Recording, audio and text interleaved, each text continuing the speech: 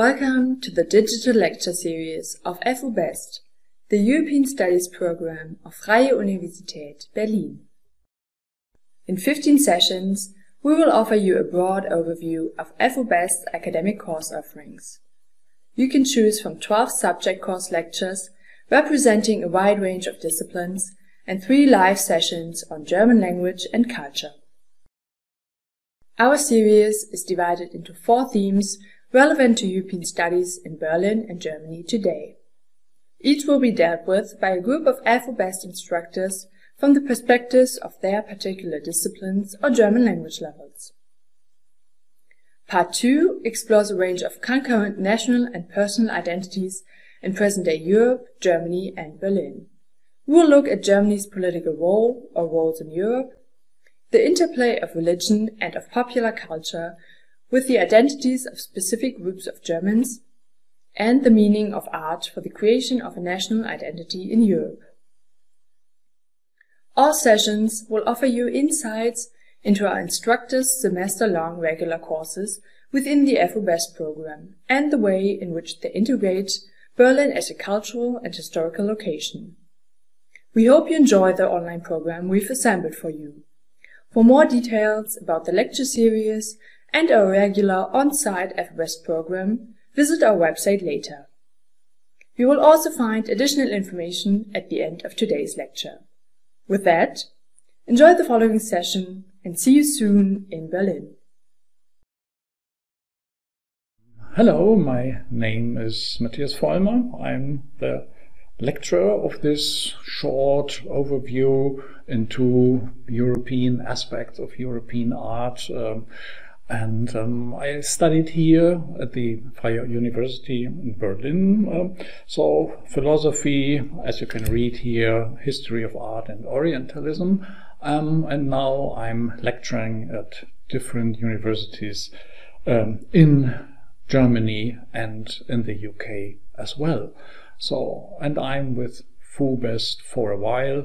So, yeah, our course here, or our lecture here, is about aspects of European art, and then the subtitle is Treasure Hunting in Berlin. That means there is a reference to the wonderful collections of art which we have here in Berlin, collections which are in the placed at the Kulturforum.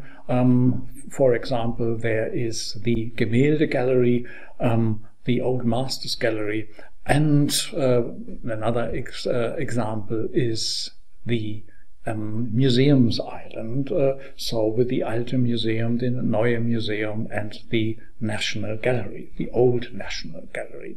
We have also here the New National Gallery, but this gallery is for a while under reconstruction. Artworks in Berlin are numerous, and the quality of these collections definitely rivals all the other great collections over the world, just to mention the National Gallery in London, the Louvre, or the MoMA in New York. Smaller in size, admittedly, but definitely equal in quality. So, yeah. If you study art, you also study history. Art and history are in a certain way intertwined because artworks quite often respond to historical situations. And some of these historical situations we will look at through some artworks. So we will start here in our context with a piece from the National Gallery, the Old National Gallery from the Museums Island, and that is Caspar David Friedrich's famous Monk by the Sea. The context, the art context, is Romanticism.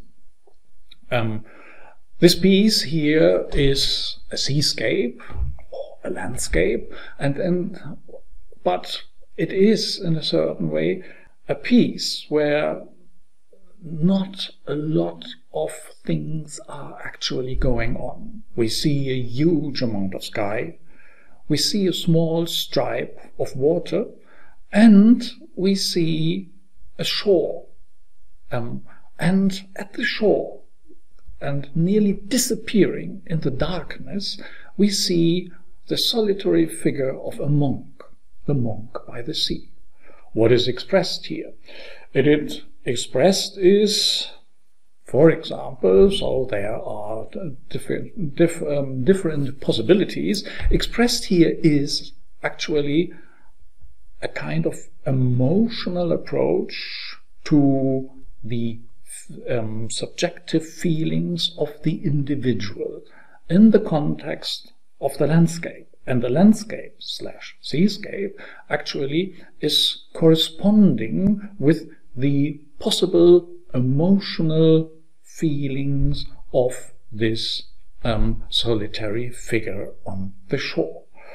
The wider context of Romanticism in Germany, in our context here, is that Romanticism, or some pieces of Romanticism, do reflect the political situation in Germany. That means the old German Empire, the Holy German Empire of German nation, came at 1806, caused by Napoleon, and then Napoleonic Wars to an end. And the Germans now started to long for a kind of national identity. France had a national identity, a national state, England as well, but the Germans, sadly, not. And they were looking around for a kind of exemplary time where they had a kind of greatness. And that were medieval times. So that is why we have in Germany so many medieval topics in these times. And Caspar David Friedrich, so here with one of his most famous, as I mentioned it before, pieces depicted also like his contemporary, some of his contemporaries, pieces with medieval topics, medieval settings, medieval Gothic cathedrals. The Gothic became actually another word for the pure German. So another very important painter in this context is was Philipp Otto Runge. And Philipp Otto Runge, we will come to him in a moment, created an entirely new approach to art. But let's focus again here on Caspar David Friedrich. What we have here expressed in his pieces is a search for the divine in nature. We have an entirely new importance of landscapes. It is about the loneliness of man on earth, and subjectivity and creativity as the driving forces for the arts became very eminent. The key words here are definitely feeling, intuition, individuality, and spirituality. And all this is embedded in these artworks and is also, or became also, part of the, let's say, historical reflection of the developments in Germany. We have then here, I mentioned him before, Philipp Otto Runge. Philipp Otto Runge, with his unique approach to the common art historical symbolism, because he started to slightly change the symbolic language, developing an entirely new symbolic language, which makes his pieces sometimes a little bit difficult to understand if you follow the let's say the common expectations. So, for example, you see on the base on both of these pieces on the ground a naked toddler, and you might expect, oh my God, that could be, following usual iconography, symbolism, that could be baby Jesus. But no, it is not. It is, in a certain way, the rebirth of mankind, which we see here. And Philipp Otto Runge's idea was, with his art to connect man, to connect history, to connect everything with God, for the sake of making the world a better place. And this very romantic, idealistic approach reappeared then in the 1960s, 70s and 80s, especially in the context of the art of Joseph Beuys. We will come to him in a few moments. Another crucial individual of these times was the philosopher Arthur Schopenhauer. Yes, I know, they are definitely, in the context of the history of philosophy, more important philosophers, like Immanuel Kant or Georg Friedrich Wilhelm Hegel, the great rival from Schopenhauer's point of view of his. But Schopenhauer, and that is why he is here, created an absolutely unique approach of understanding art, or to define the role of art. What does this mean? Give me a moment. His main work was The World as Will and Representation. That means they are just two main principles in everything which constitute the universe. That is the will, and that is representation. Full stop. He was saying it is very, very simple what we have there. About the will, we know firsthand, because we all know what it is, how it feels to will something. And representation is about how actually do the world appears to us. What actually is our mindset to understand the world. A very subjective, idealistic approach which we have. Subjectivity is here another key word. We will come back to this as well. So Schopenhauer then said, in all these reflections, it has been my object to bring out clearly the nature and the scope of the subjective element in aesthetic pleasure, the deliverance of knowledge from the service of the will, the forgetting of self as an individual, and the raising of consciousness to the pure will-less, timeless subject of knowledge, independent of all relations. That is from the third part of his book. It is about the object of art. So, for Schopenhauer, art does not represent the merely material and empirical, but rather the ideas that lie behind it. So that means art is not just to represent something. Art, in a certain way, goes behind the things. Art aims at the idea of something. A significant work of art is not concerned with the particular, but rather with the universal idea that stands behind it at its reality. Science is necessarily limited to the realm of appearance. Art can reveal metaphysical truth. Art shows what true philosophy says. And that is a very important sentence. Art shows what true philosophy says.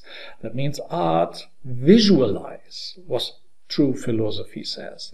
And art is even more important than science, because art looks behind the things, and art can actually express this. You can imagine that this was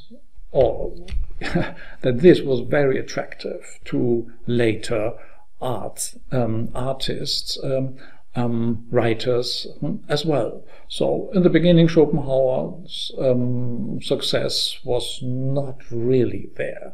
But at the end of his long life, his success actually started. Nietzsche was deeply influenced, just to name one philosopher influenced by Schopenhauer. So Schopenhauer was actually his teacher, as he said it, not directly. And a lot of modern artists were influenced by Schopenhauer, just to mention Max Beckmann, to mention Max Klinger, to mention Vladimir Malevich, and others. All right, to give you an example, here we have Max Klinger with his famous sculpture of Ludwig van Beethoven housed in the Museum für Bildende Kunst in Leipzig, not so far away from Berlin. An easy day trip. We have different materials here, but that's right now not so overly important. Important for us is here what is expressed, and how can you express this Schopenhauerian approach with so much material? Because we have just heard science is necessarily limited to the realm of appearance. So realm of appearance we have here as well, the materiality. But it is what is expressed actually here. So that means we see the deaf composer leaning forward. We see him in a very unusual depiction in these times. That means more or less half naked, and in a pose of a Greek god, Zeus, enthroned, the eagle in front of him. So here we have another view, and you could really think, oh my God, that's a little bit unusual. And he looks not like, not hero-like, with a strong body. He looks slightly frail, you might say, in comparison to these Greek gods. What is expressed here? He is leaning forwards as if to listen. But we know he was deaf. He couldn't hear. So that means he couldn't listen. To what is he listening? He is listening into the realm of ideas. So it is about the immateriality of art. And that is expressed with a huge amount of artistic materiality, if you want to express it like this. So listening into the realm of ideas and creating then some of the greatest and most important pieces of music we have ever heard. And Max Klinger was definitely, not in theory, but we know it by his letters, and we even have his copy of Schopenhauer's World as Will and Representation. He was deeply influenced by Schopenhauer. And our dear Beethoven reappears here for us then in the context of the Vienna secession, so Art Nouveau secession, in 1902, in this again, exhibition. And this exhibition, the 14th exhibition, was dedicated to Beethoven.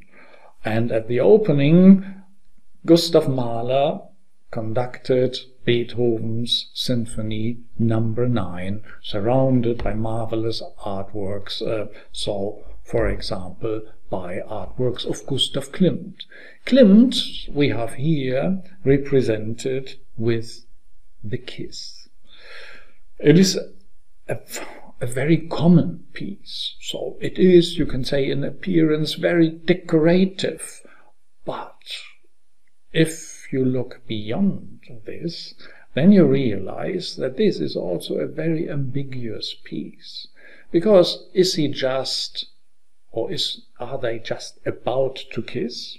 So, to take it literally, they do not kiss. They are about to kiss. And look how he is holding her with his strong hands, and how strong her head is in her back. Her eyes are closed, but her lips are also firmly closed. She is on her toes, if we look closely to the upper right. So is she giving in, or does she have second thoughts? We will never know. It depends how you want to interpret it. The two bodies are merged into one golden form, but the two parts, two bodies actually, are emphasized by the patterns. The white and black rectangles on the male side, and the circles and the colorful flowers on the female side. So they are a whole and they are separated. It is a kiss, it is a mutual kiss, or it is not a kiss. So are they about to da-da-dum, da-da-dum?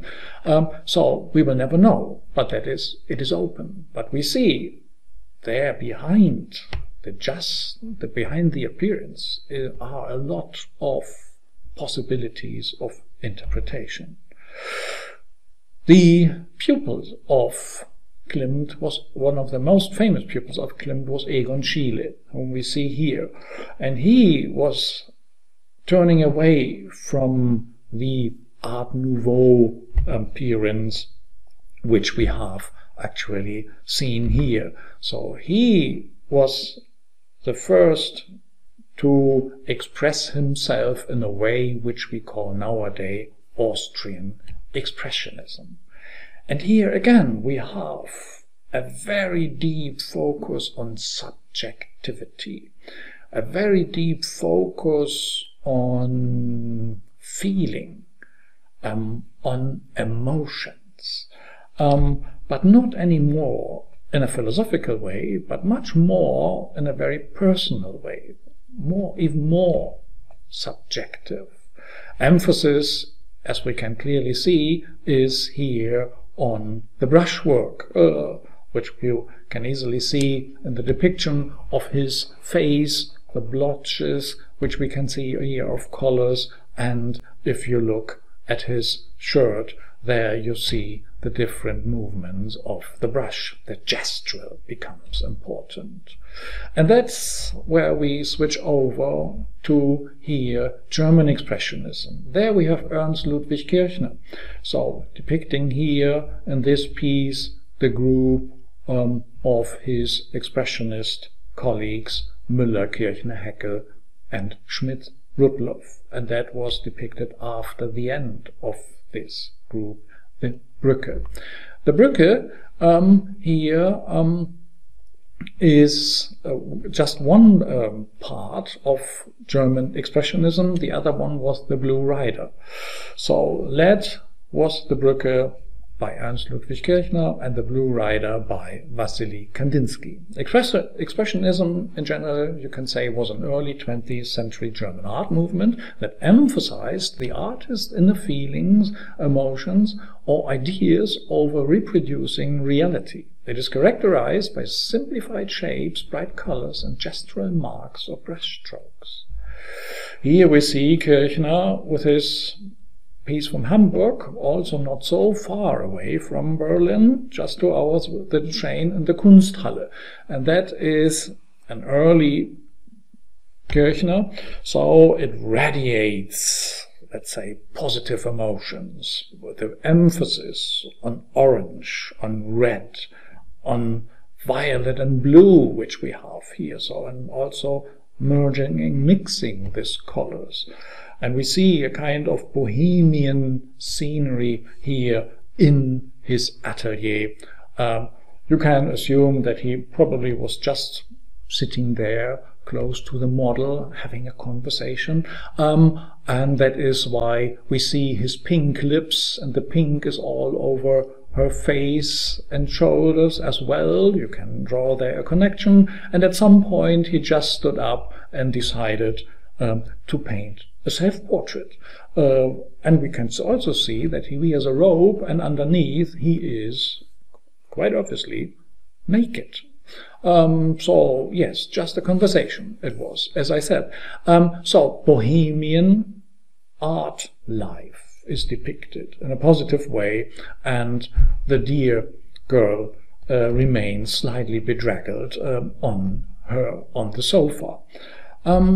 A few years later, that was here in 1910, in 1914, we have this piece by Kirchner, the the famous Women at Potsdamer Platz, Frauen am Potsdamer Platz, which is a piece from another museum in Berlin, the Neue Nationalgalerie.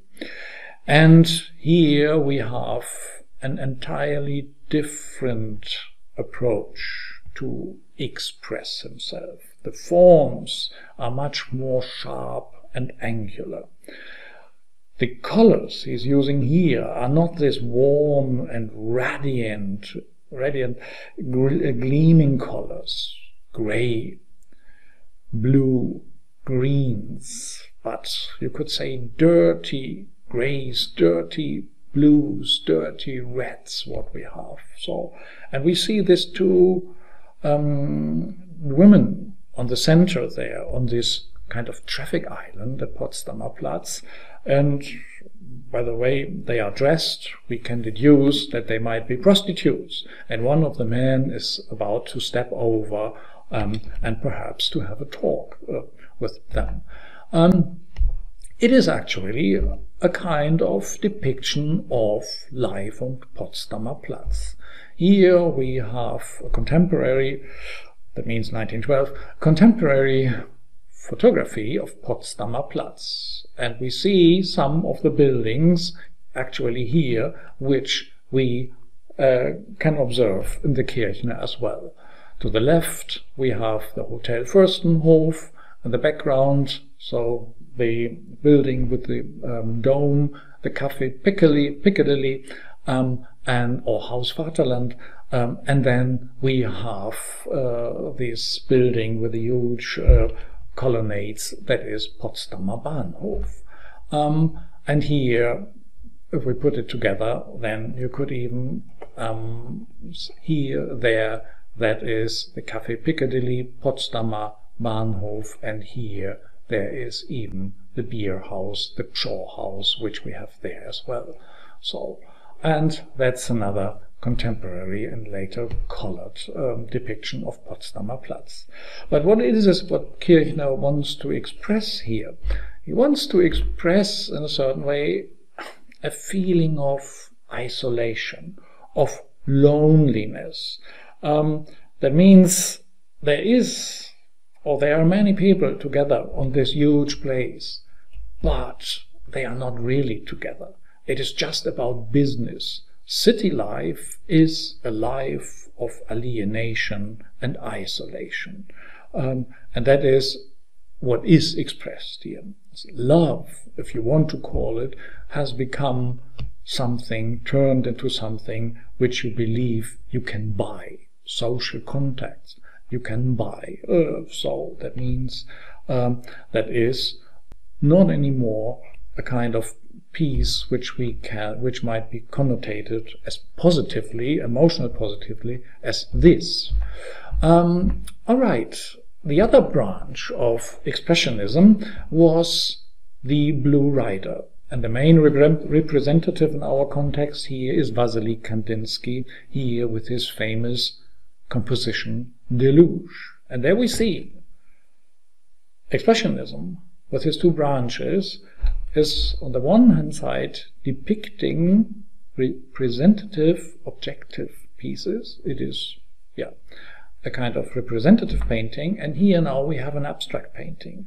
Depicted is a whirl and swirl of colors, forms and lines, whirling, swirling around, so that you got the idea that is a kind of chaos. But if you look longer into it, then you start to feel into the painting, and if you are Kandinsky, you start actually to hear what is going on. He was a synesthetic. That means if he saw a color, he could hear the color. And that means you should try to imagine to hear what you see. All these art movements I mentioned so far were or took place for a great part in Berlin. So the artists moved from Dresden or München, Munich to Berlin. And there Berlin became actually a center of artistic in our context, artistic activity. Certainly, there were the secessions in Munich as well. Munich was also the center, but we here focus on Berlin.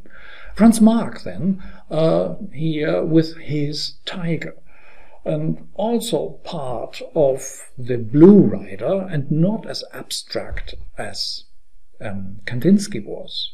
Definitely not, because we can easily recognize the tiger. And what he is trying to express here, you can say, is the tigerness of the tiger. So the cat, which has just rested, is about to turn around and to get up. His behind is still resting, the middle part is moving upwards, and the shoulder and his head are, in a certain way, about to move on. So that means we have rest and movement in one part, and we have a kind of splittering the world, the objects, into planes of colors, but what you immediately feel is the very nature of the tiger. That means that he is a predator, and he might turn around and jump out of the painting and eat what gets in his way. The tigerness of the tiger. So Franz Marc mostly focusing on, for a while, focusing on depicting animals, because animals, saying much Franz Marc saying that, do never lie, and humans do lie.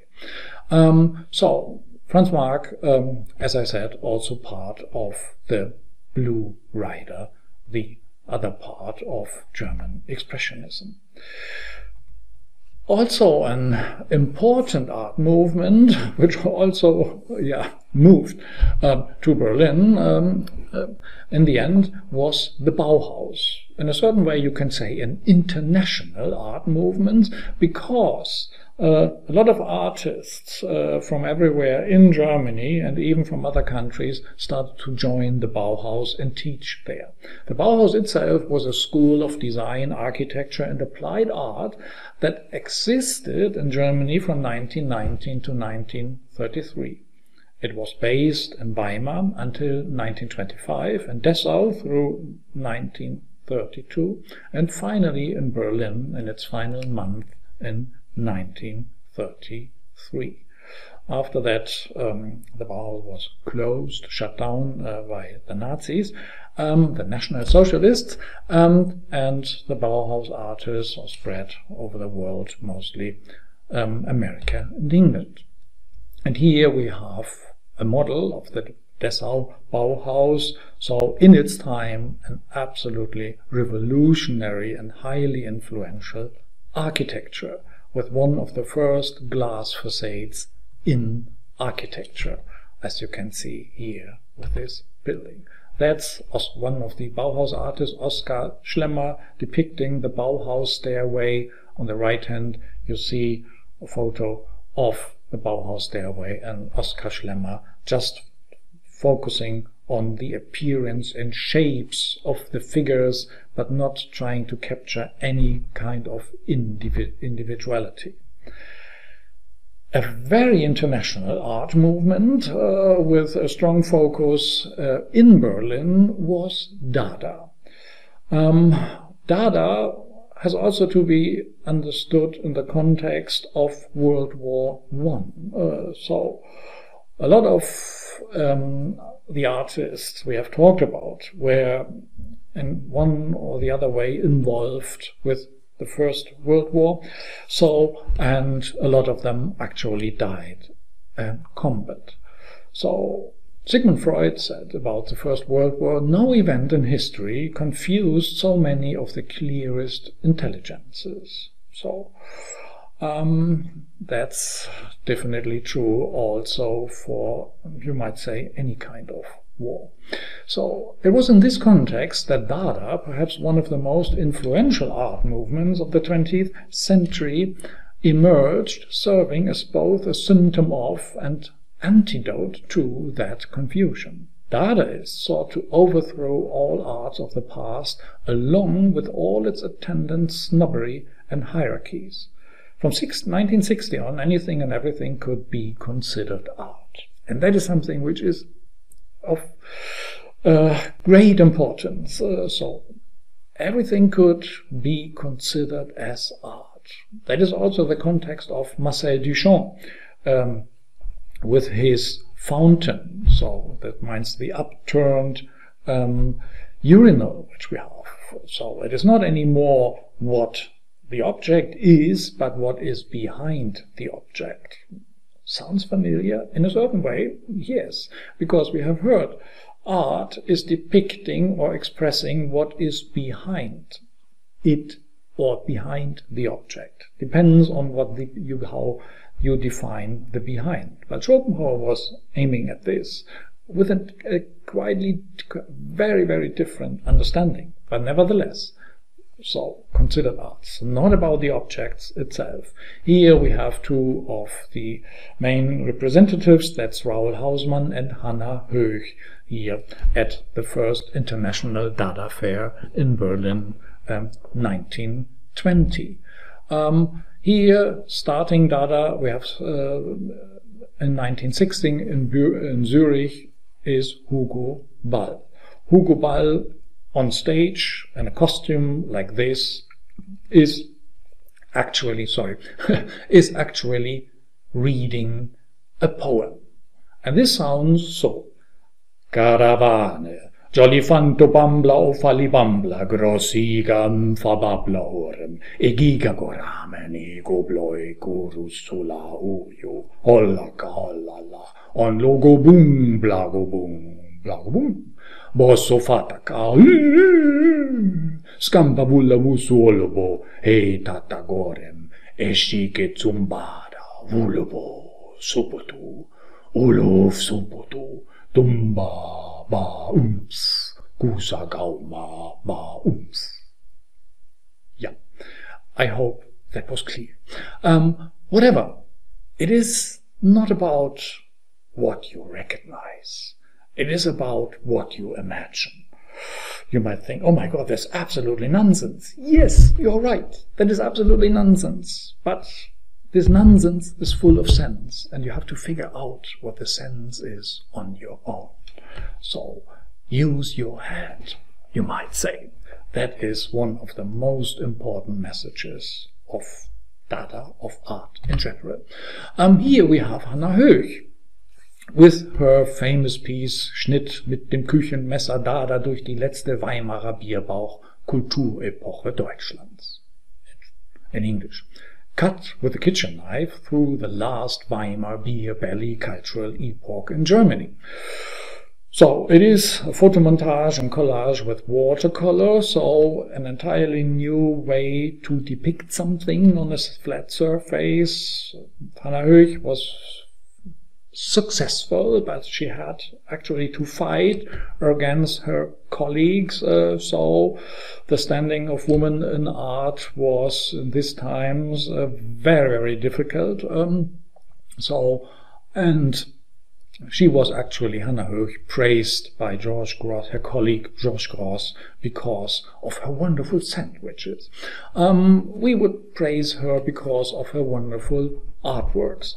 And here we see a kind of depiction of what Weimar here in 1919 was through the eye of Hannah Höch. We see a kind of kaleidoscope of single objects put together, and by this actually reflecting how we experience reality. We do not experience reality as a flow of things, as a whole image. We have a lot of tiny little fractured impressions which we put together so that they make sense. And that is in a certain way what Dada Höch wanted to express, to show us here as well. This new way of thinking about time and place, and thinking about the world as a very complex cosmos of sense and nonsense.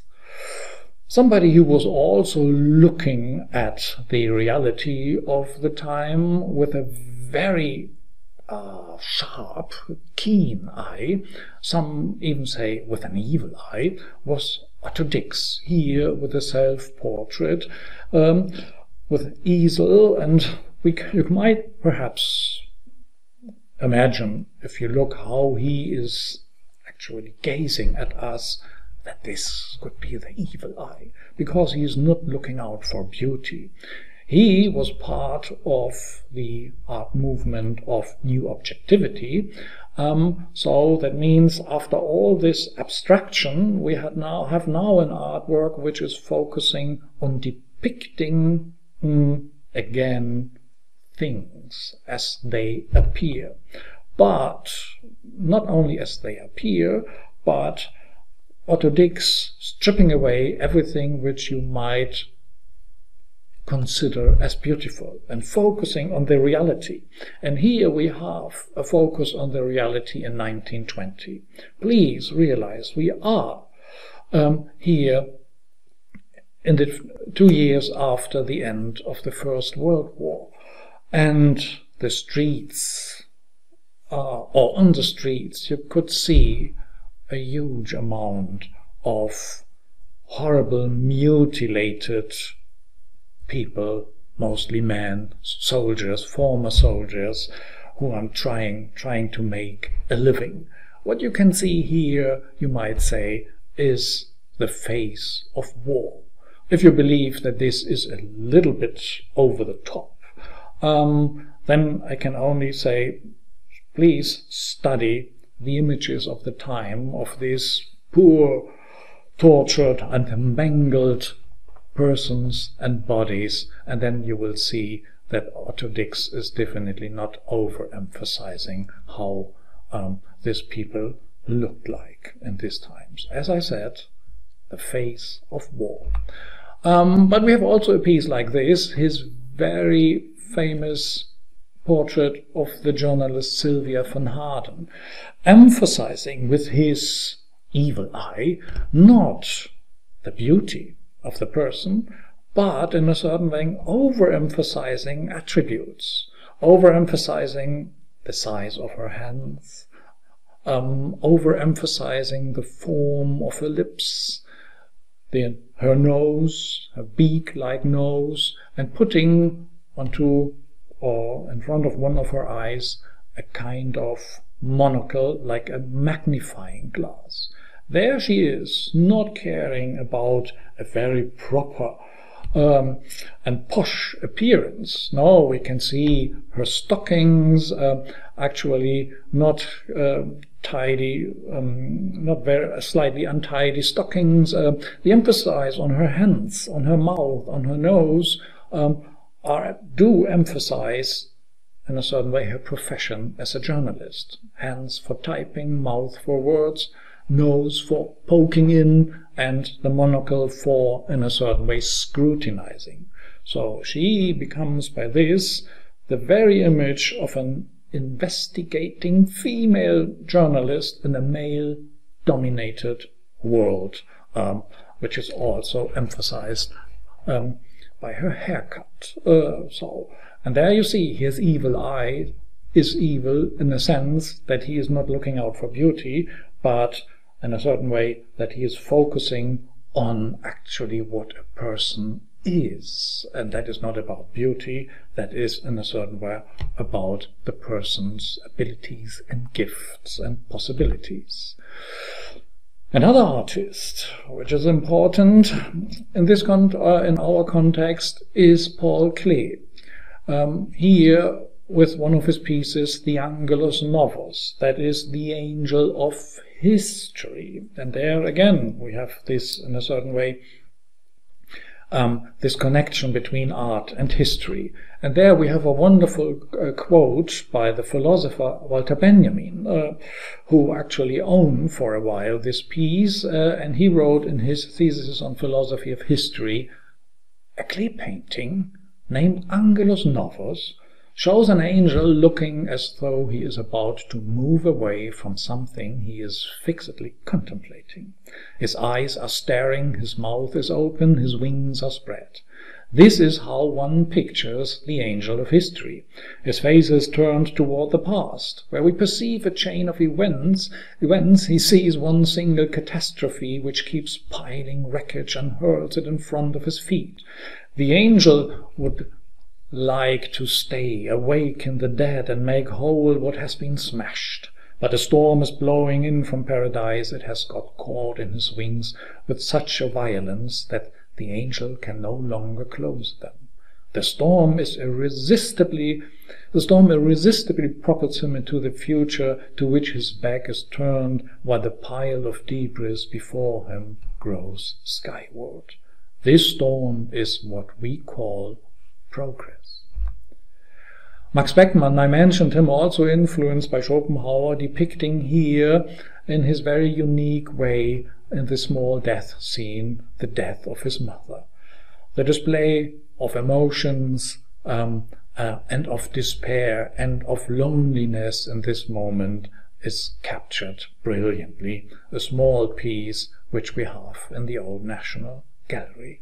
It is in these years this Beckmann is close to German Expressionism. But after all this experience of avant-garde art movements, then something happens, and that is the Nazis seizing power. And the Nazis latest from the, let's say, 1933 on, started to purge, as they called it, the German museums of works the party considered to be degenerate. And that means all of the artworks, okay, with the exception of Caspar David Friedrich and Philipp Otto Runge, were considered, we have seen here in this lecture, were considered as degenerate. So thousands of artworks were removed, 650 chosen for a special exhibit of entartete Kunst. And this exhibition then traveled through Germany and Austria, so that all people could actually experience what not proper German art was. And here we have a quote from the opening of the exhibition in 1937 in Munich. We now stand in an exhibition that contains only a fraction of what was bought with the hard-earned savings of the German people and exhibited as art by a large number of museums all over Germany. All around us you see the monstrous offspring of insanity, impudence, ineptitude, and sheer degeneracy. What this exhibition offers inspires horror and disgust in us all. Censorship on its peak, what we have here, a glimpse, just one glimpse into the exhibition. There you can see how the pieces were on display, and there even the Dada quote, "Nehmen Sie Dada ernst, es lohnt sich, take Dada serious, it's worth it."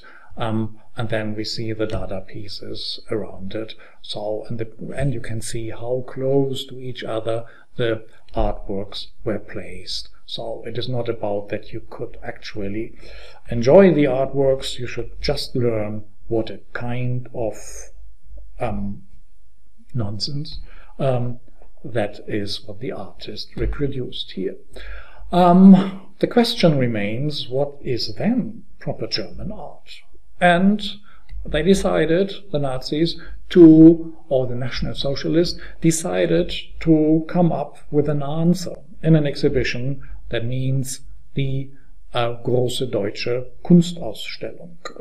So also in Munich, 1937. So you see the bronze head of Adolf Hitler by Bernhard Bleecker, and on the right hand corner you see Hitler and his followers and looking at proper German art. All right, but then what is proper German art? For something like this, for example. A monkey scratching his head, a pelican and an elk at night, somewhere on a meadow, whatever, in a wood. Yes, that is German art. In these times, considered by the Nazis, and strong focus on depiction of the female nude, but also not the female, but also the male nude. And we see this overly aggressive, muscular man depicting in a certain way the new Aryan German, as well as it is depicted here with the female bodies. Anyhow, after the war, and now that's a big jump, after the war, as you all know, Germany was divided, and the eastern and the western part, and here we start with an example from Wolfgang Matthias, East Germany, the GDR, a piece with the title Behind the Seven Mountains, Hinter den Sieben Bergen. So, and we see a motorway, in a certain way, a motorway going into, or with the direction, into the depth of the painting, and behind the horizon we see the apparition of a female body, so, and obviously she is holding some balloons and some flowers in her hands, and definitely reminding us at Eugène Delacroix, La liberté guidant le peuple, so liberty leading the people from Paris at the Louvre. So that means it is Miss Liberty which we have here, and they are driving, and Miss Liberty perhaps is here in the West. And is this promising of liberty from the West really what we should aim at? Is it not just an apparition? That is what perhaps Matthias was asking us. A promise which will never be fulfilled because it is just an apparition. A fairy tale behind the seven mountains. Snow White and the dwarfs. So that's are the references here.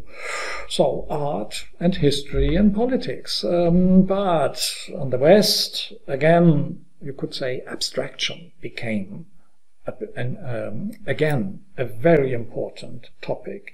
Here we have Günther Uecker, so with his yellow picture. It's just nails and oil on canvas. And what we see here is an attempt to depict energy. Yellow radiates energy.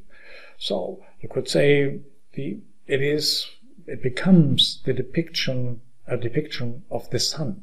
But this sun is contained in the frame of the piece, of the artwork.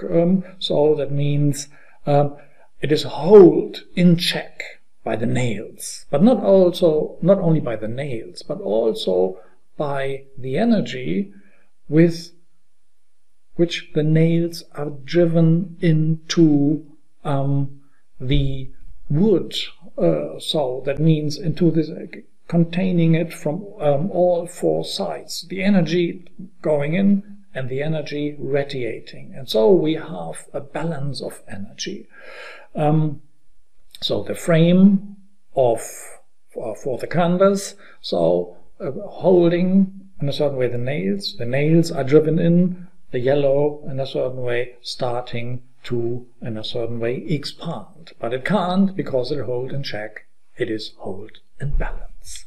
So it is about or how to depict energy, or to depict a kind of balance of different energies. And then we have Baselitz, Georg Baselitz, here with his piece The Wood in a Headstand. So Baselitz was thinking about new ways to depict or to create abstraction. And he was saying, what do we need to have a kind of abstraction? For him, it is like the following. The object expresses nothing at all. Painting is not a means to an end. On the contrary, painting is autonomous. And I said to myself, if this is the case, then I must take everything which has been an object of painting, landscape, the portrait, the nude, for example, and paint it upside down. That is the best way to liberate representation from content. I wanted the picture taken away from the fatal dependence to reality. The painting itself should move into the spotlight regardless of the motive. So that means by turning it upside, it is not anymore a wood, it's a wood and a headstand, which is an impossibility. Yeah. And by this, the piece, the painting is still there, something is depicted, but this something has no content at all anymore. It is contentless by just turning it upside. So if you turn something around, it is not anymore what it was before, and then it is something different, but it is up to you what it could be. But back to dealing with history. After the Second World War, artists tried to deal with the German past of the 1930s and 1940s. Anselm Kiefer is here one artist who did this in very different approaches. So here we have Kiefer's ways of worldly wisdom, his Arminius battle. So what we have here, or what Kiefer said about this, I choose these personages because power abused them.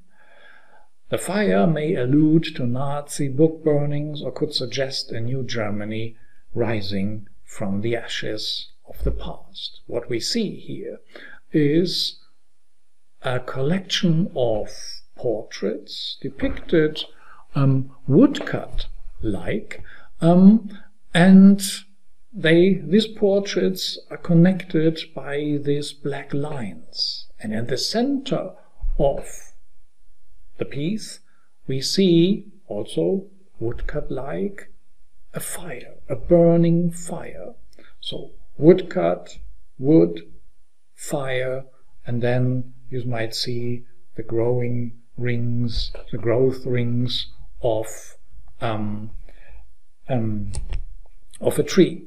And the title, the Hermann's or the Arminius battle, where the following aspects or interpretation of German history, different times, the Germans for the first times were united by Arminius to fight back and overcome two Roman legions.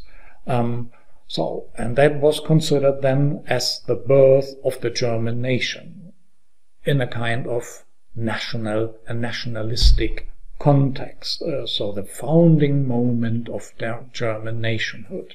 So that is how some people, how intellectuals and scientists and politicians and theologians actually interpreted this moment in history, and so creating a kind of national German history. And probably this was misused, this approach, in the context of, let's say, or especially in the context of the Third Reich. But Kiefer here referred much more directly to the most horrible event in German history, if I am allowed to say it like this, and that is the Holocaust. Here we have a piece, the title is on the piece itself, Dein goldenes Haar, Margarete, and that's the title of this artwork, Your Golden Hair, Margaret. And that is a quote from a poem of Paul Celan, so a kind of, and Celan wrote the Death Fugue, which, and there, in the Death Fugue he is describing events in a concentration camp. So, and the prisoners singing this refrain, your golden hair, Margaret. Margaret, probably a reference to Gretchen. So Gretchen, Faust, Goethe, high German culture on the one hand side, and then it goes on, your golden hair, Margaret, your ashen hair, Schulamit. And that means the golden hair, Margaret, the German aspect, and then ashen hair, Schulamit, the Jewish aspect, and so creating this juxtaposition. So, and we see the yellow straw, probably, and behind the yellow straw we see highlighted in black, this kind of blackish arch, so probably the two colors of hair which we have here, golden and ashen, and that is the context here is the Holocaust, and that was 1981. But we should not forget, and I mentioned him, that is Joseph Beuys. So probably one of the most important and influential German artists in the 20th century. He is quite well known for his actions and performances, and here we have one very interesting performance, and that is how to explain pictures to a dead hare. And we see here Beuys himself seated on a chair, holding in his arms, cradling in his arms a dead hare. His head is covered with honey and gold leaf, and then he was walking around in this gallery and trying to, so it seems, explain these artworks on the walls to the dead hare. You might think, oh my God, what is going on there? It is, in a certain way, about Beuys' role as an artist and as a shaman. So that means he, as an artist, had a special belief to have a special ability to, in a certain way, with which he could explain, in a certain way, things in which he to even an hair, or that means his role as an artist was, in a certain way, to close the gap, the spiritual gap between, you could say, all the different things. So we should think about not the world as a collection of separate objects, but everything actually is, in a certain way, together. It is about the world, the environment, it is about nature, it is about resources, and it is about our responsibility. And we, and the artists, are part of the big social plastic, and that is what he, as an artist, is working on. The social plastic is the community. The social plastic is, in a certain way, the responsibility which we have to take for our world. And art plays an important role to explain how everything actually is connected to each other. So that is just a few aspects of this very complex ideas of his, that is the social plastic. But his aim was, and that is now the connection back to Runge, to make the world a better place. Philipp Otto Runge wanted to make, with his artworks, the world a better place. And he was a romantic, as we have heard. And here we see, in this case, in this context, we can consider Beuys as well as a romantic, because he believed that he, with his art, or art in general, could make the world a better place.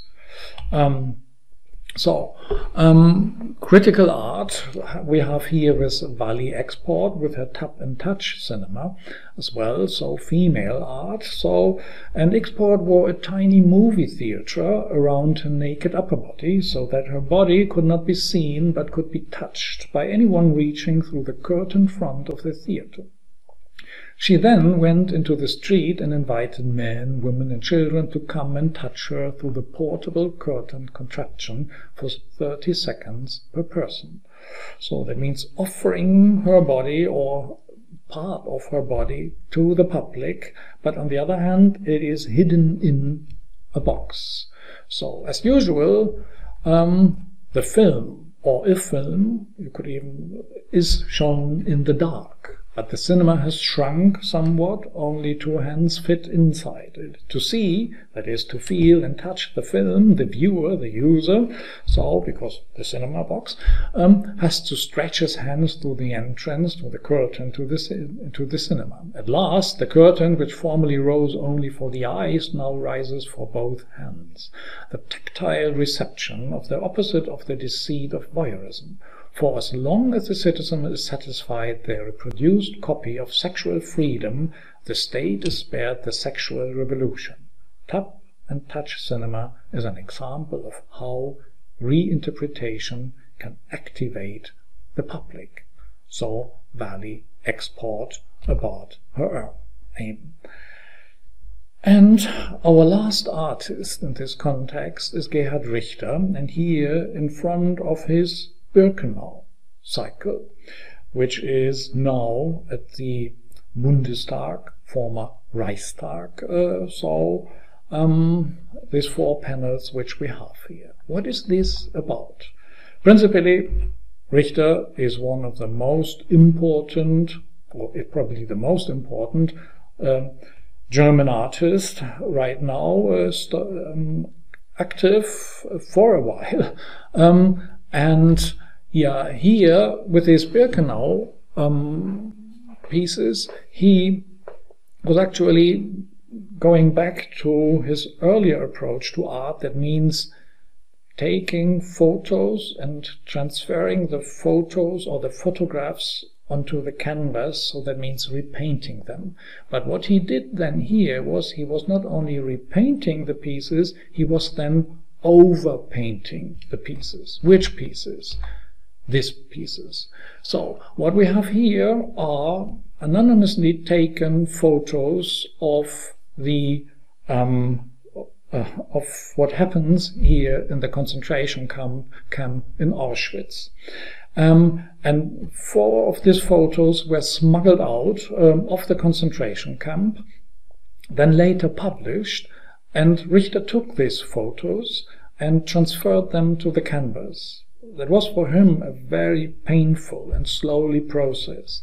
But then he was not only depicting them on the canvas, he was then starting to apply colors onto the pieces. So again and again, scraping it off again, so not entirely off. So that means working with a squeegee on it, into it, with one of his techniques, special techniques, and then, covering the photo with these different layers of applied and partly scraped off and smeared colors, gray, blue, green, and red, as we have here. So, why that? Because beneath the surface still we have the photos, or the, in a certain way, transferred photos. What we have here we could understand as a kind of metaphor what history is. History goes on. The events, never mind how ghastly and awful they are, time goes on, and it is left, these events are left back in history. But, in a certain way, they are still there.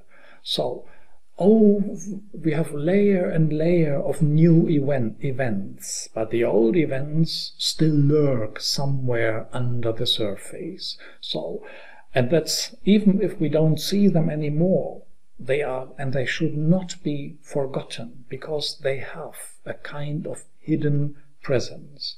And what we have here is then, so, in the connection of Germany, this hidden presence, this painful hidden presence of the Holocaust, of the concentration camps, of the death camps, of the mass murders, which took place in this horrible time of German history. And Richter was trying to deal in his way with this. And by this you could say, to come to an end, art is not only visualizing in a way of illustrating history. Art can also, in a certain way, reflect upon history, so that we start again about history from a different point of view. That means this visualization, and not illustration, this visualization of aspects of history, of cultural, if we want to call it like this, cultural events, can be put into the context of art, can become the content of an artwork, even if we don't see it at the first glance. And by this, you could say, art becomes a way to express cultural aspects which could be perhaps otherwise not be expressed like this. So that means art is a way to express in a very subjective and emotional way history. History is not only about the bare facts of something, as important as facts is. So facts are very, very important. But on the other hand, we have, in a certain way, what actually, or how actually history is experienced. And this experience is, in a certain way, always connected to subjective experiences and to emotions. And these subjective experiences and emotions are expressed in artworks, and this is what you can wonderfully study here in our treasure hunt, not only in Berlin, but as we have seen also in Hamburg and in Leipzig, not so far away from Berlin. And by this, you can get a wonderful understanding, on the one hand side, of the development of art in general, and of art in Germany, in the Berlin, or in the German capital, Berlin. Thank you for your attention, and hopefully, forgive me, for your attention, and goodbye. We hope you enjoyed this week's lecture. You can find the dates and descriptions for all sessions in our digital lecture series, as well as information about our instructors and their courses on our website. Also connect with us on social media and attend one of our informational webinars. Thank you very much for watching, and we hope to see you again soon, online or on site here in Berlin.